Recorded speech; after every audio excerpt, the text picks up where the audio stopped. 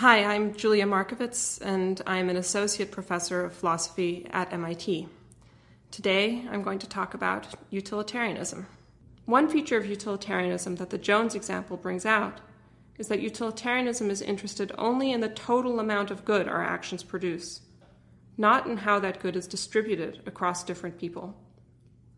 That's why the brief frustration of billions of soccer fans can together add up to more disvalue than the intense pain of one person.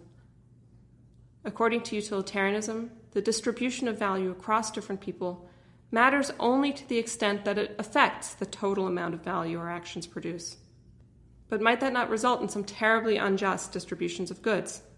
Here's another example to think about, this one due to the philosopher Robert Nozick.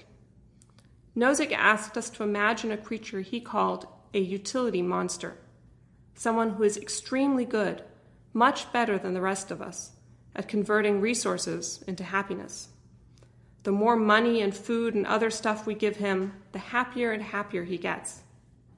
And however happy some resources could make a normal person, those same resources would make him, the utility monster, much happier still. Utilitarianism seems to imply that all the ordinary people should be sacrificed for the sake of the utility monster, since that is what would make for the most happiness on the whole. Utilitarians sometimes respond to this, that in the real world this won't happen.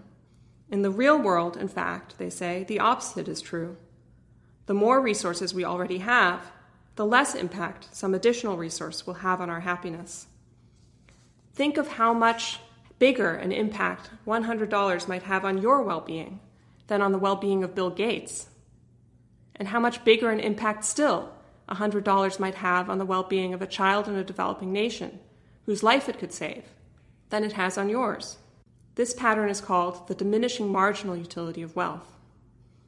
But we might wonder whether this pattern always holds true, even if each of us exhibits diminishing marginal utility of wealth. If, in other words, $100 would benefit me more when I'm poor than when I'm rich, might some of us be utility monsters with respect to others? Some of us, after all, might be much better at converting resources into well-being than others, even if we have more well-being to begin with. For example, the elderly, the disabled, or those suffering from expensive-to-treat diseases might require a lot of resources to produce a small increase in their well-being, even though they are already comparatively badly off. Would utilitarianism tell us not to help such people? So I've been talking about ways in which utilitarianism seems to allow too much. It may say it's okay to do things, like leaving Jones to suffer, or sacrificing people to the utility monster, that we feel intuitively it's morally wrong to do.